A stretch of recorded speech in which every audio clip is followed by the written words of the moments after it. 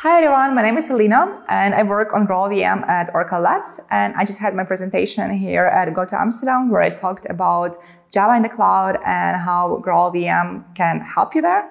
And I want to give you a brief summary of that session. So there we talked about what are the goals that you want to accomplish for your Java deployment specifically in the cloud and how GraalVM can help you meet them. And here is how. So one thing you probably want to accomplish in the cloud is to start your applications fast, because A, it's better user experience for your users, the ones waiting for your app to become available, but also this means that you can scale more easily and use fewer resources. So with GraalVM and Native Image specifically, you can make your application start very fast because you are no longer executing and compiling your code at runtime. Instead, you are doing all of this in build time. And then when you actually start your application, it starts very fast because it's all pre-optimized, pre-compiled ahead of time. Now, startup time is important, but what if you have a long-running application? So maybe you care less about startup and you have other considerations. For example, it's resources usage, especially in the cloud, where you pay for using CPU, for using memory, and for how long you are using them. So there, Native Image also offers you some interesting benefits because, again, we are no longer compiling code at runtime as a JVM does. We do all of that at build time. So at runtime, we don't need to have all of this code execution infrastructure anymore. You just have your native executable. It runs as a native app. You don't need to keep around memory for all those code execution, optimization, compilation facilities like when you run on a JVM.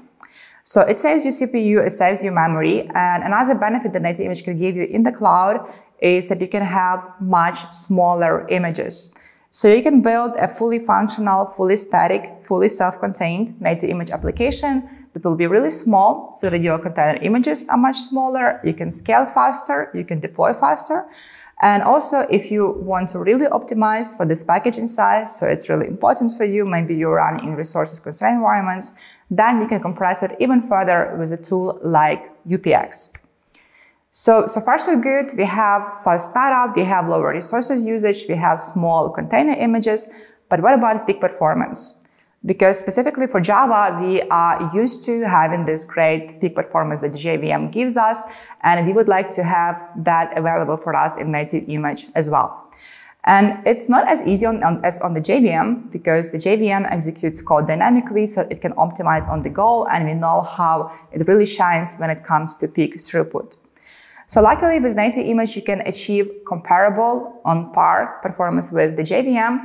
And that is if you are applying an optimization called profile guided optimizations.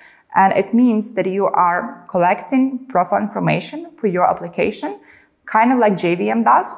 But then you're using this information, you are building your app ahead of time at the compilation step. And this means that Native Image kind of gets an insight into what happens in the future at runtime.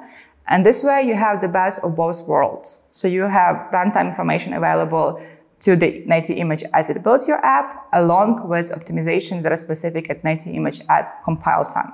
So you optimize for the future at build time. And also Native Image offers some very interesting benefits around security. And I think those are not talked about enough. And it's a very interesting how Native Image reduces security reduces security attack surface, so improves security of your application. But for that, you would need to listen to the full version of my talk here on GoTo's YouTube channel. I hope you enjoyed and thank you for your attention.